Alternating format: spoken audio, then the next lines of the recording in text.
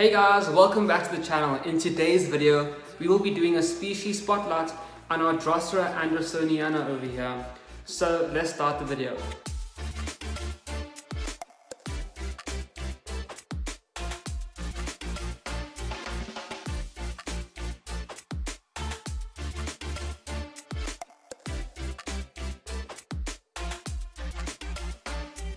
Okay guys, before we start the video, I just want to talk about something. At the time of recording, we are 11 subscribers away from reaching our 1,000 subscriber goal, and I am so excited to get there with you guys.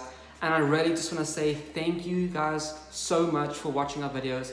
Thank you so much for talking to me in the comments. Thank you so much for reaching out to me on Instagram, talking to me, asking for help, giving me advice, suggestions, just talking about all of the different things that we focus about on this channel, and that is carnivorous plants.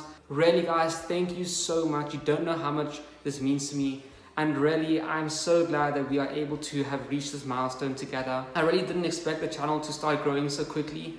Really in the past couple of months the channel has kind of taken off, and really I'm so thankful for you guys to actually allow me to have this platform to share the love of carnivorous plants with you guys. So really guys, thank you so much, and I hope that you enjoyed today's species spotlight on our Drosera andersoniana. So let's start the video. Okay guys, so we're focusing on Drosera andersoniana today.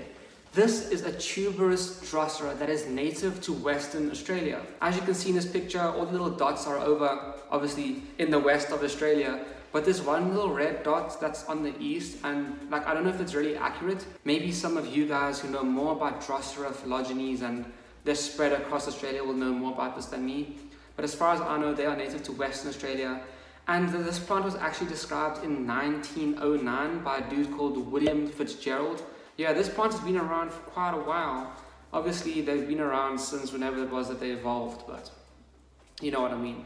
Because these guys are tuberous Drosera, just like all the other tuberous Drosera, they are winter growers. So that means that in the winter time, it rains, and then this is when they have access to water, and obviously this is when they start growing in winter. And just letting you guys know, if you stick around at the end of the video, we will be feeding our Drosera andersoniana just like we do on all of our species spotlights, and we will do a time lapse on that. Hopefully this time we don't get a crazy ant that completely destroys the plant and overpowers it. I still feel sorry about the little ant, but she's outside now. She's eating grains and doing whatever. These flies are everywhere, man. Yeah, as I said, that ant is outside eating grains, killing bugs. Whatever ants do out there, she's busy doing it. So she's good. Hopefully this time one of the insects that are actually looking like it's dead will actually be dead. I don't want to really like hurt an insect and make it struggle like that again, guys. So let me change the camera around so you guys can actually see this Drosera andersoniana up close. It's actually very, very pretty. Guys, we just gained another subscriber. Check this out. Can you guys even see what? Oh, okay, there. 990. So we gained one subscriber. So thank you to that guy. Okay, guys. So here is our Drosera andersoniana. I kind of put the camera below the plant so you can kind of see it a little bit better. You can see how flat it grows. It really is just a small rosetted Drosera, and you can see it right there. Look how beautiful those traps are. Long and round, with a beautiful stickiness on the ends, which is what deceives the insects and gets them caught because they think it's food, but it's actually not. And this is how they're looking for now, but what actually happens is that later on in the season, they completely change how they look.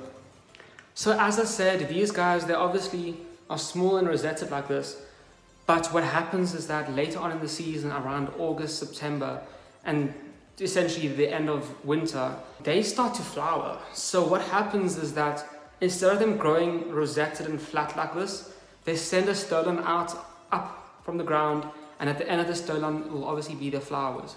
But the very interesting thing is that they actually conserve some energy by creating this flower stalk. So what exactly do I mean? Well, obviously, you know, flowering and making a big ass flower stalk like this coming out the ground is obviously very energy expensive.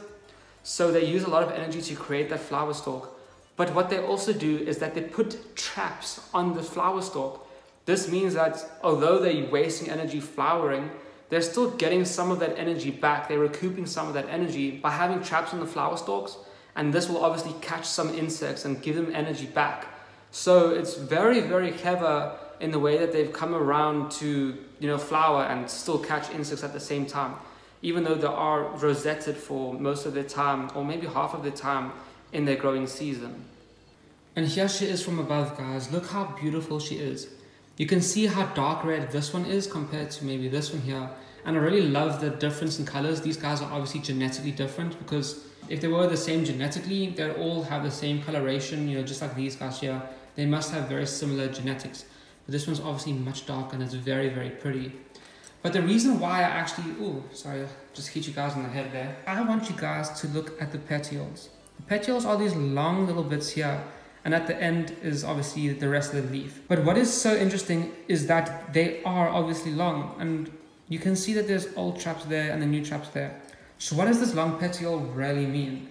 Well, if you had to look at something like a Drosera spatulata, their new leaves oftentimes fall on top of the old leaves. So this means that the old leaf is kind of rendered useless, If an insect were to land on this plant, it would land on the new leaves, and obviously the old leaves would not have any chance to kind of grab that insect. But these Drosera andersoniana have kind of combated this by having these long petioles reach further out than their old traps.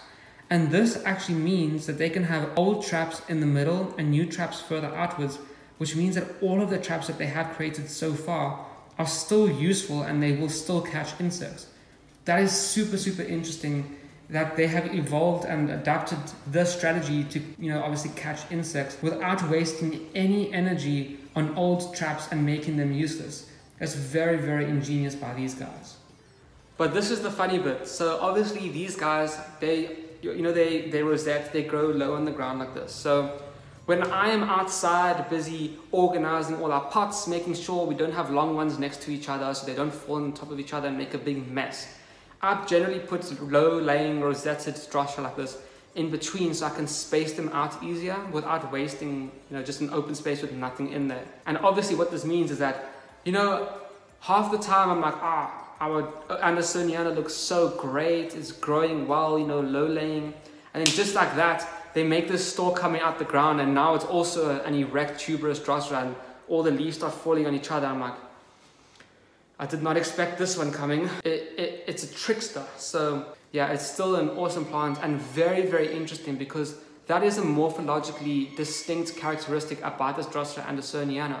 The fact that it changes from low-laying traps to erect tuberous traps is very, very interesting. And there aren't a lot of plants in the world that actually have distinct differences in their leaves. It's very, very unique, and obviously a reason why this plant was actually listed as its own species. So I've talked about how the plant looks a little bit. Now let me talk a little bit more about their care. Just like every one of our other Droseras that we've spoken so far, they live in a mixture of peat and sand in a ratio of 1:2. This obviously means that their soil is very, very sandy, and is very similar to where they're actually growing wild in Western Australia, where they kind of live in loamy soils and soils that are very sandy and very dry. And obviously you can see that our guy is living in a super, super long pot. This is 18 centimeters or 7 inches if you're American.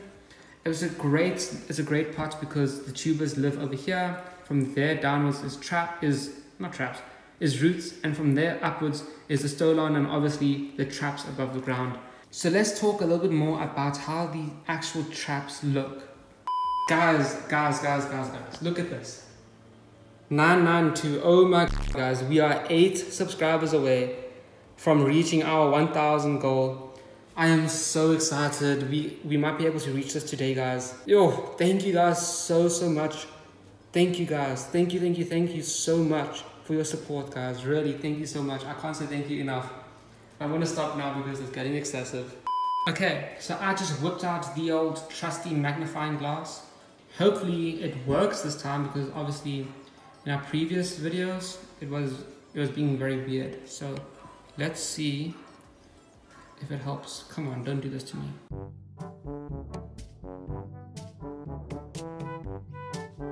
Okay, so you guys can see it nicely over there. You can also see that it's caught like some tiny little insects.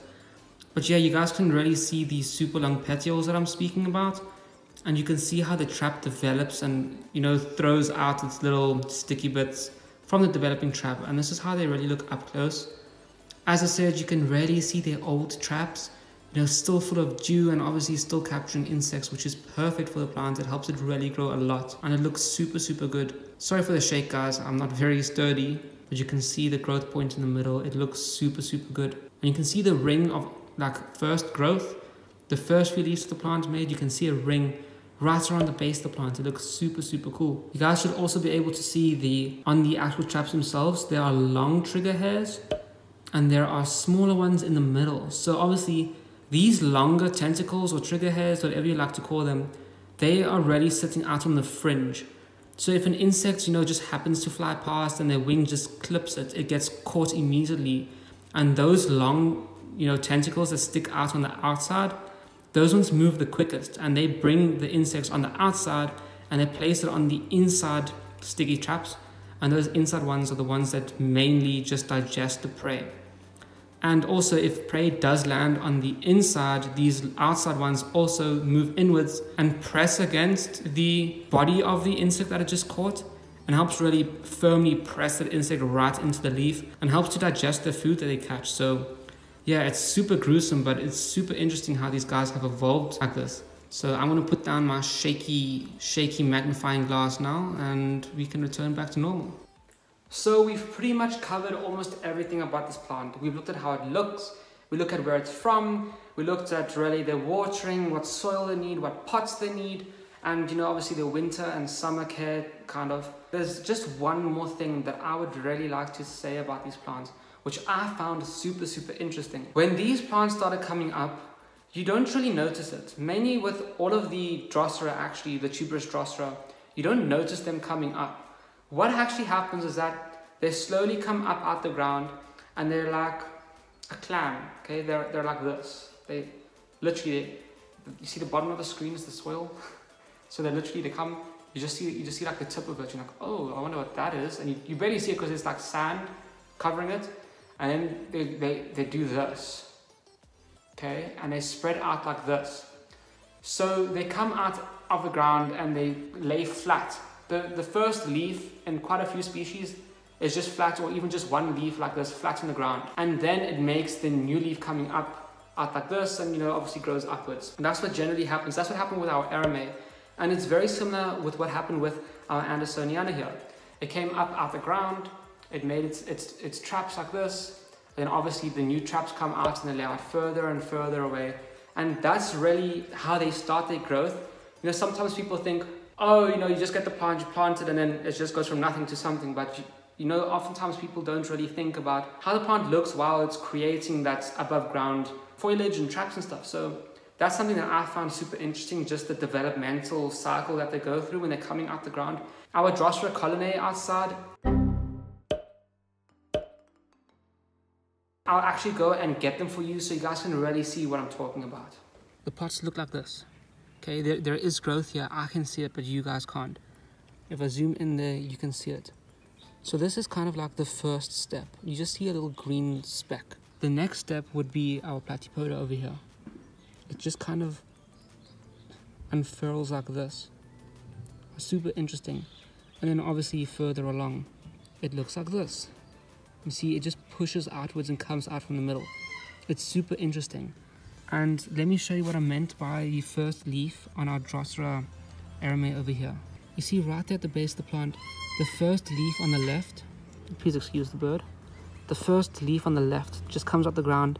The second one comes up a little bit higher, and then it really makes all the little shoots coming out the ground like this. But if you want to see more species spotlights, do remember to subscribe to the channel, because we will be doing species spotlights on these guys when they start growing up a little bit bigger. So let's go back inside. So there we have it, guys. That is it for today's species spotlight on our Drosera andersoniana. The next thing to do is obviously, like I promised, go and find an insect and feed this plant. But as I said, you're going to make sure that it is an insect that is 100% dying or dead already. Obviously, I don't want to get an ant like last time, because I don't want to make an animal really hurt and struggle like that. I do not know where the tweezer went, because after saving that ant, the tweezers went missing. So what I think that happened is that that ant took the tweezer so that I couldn't catch any other ants. So I'm gonna struggle to actually catch some insects for you guys today. But don't worry, I will do it. So I will see you guys in about 30 seconds after this time lapse.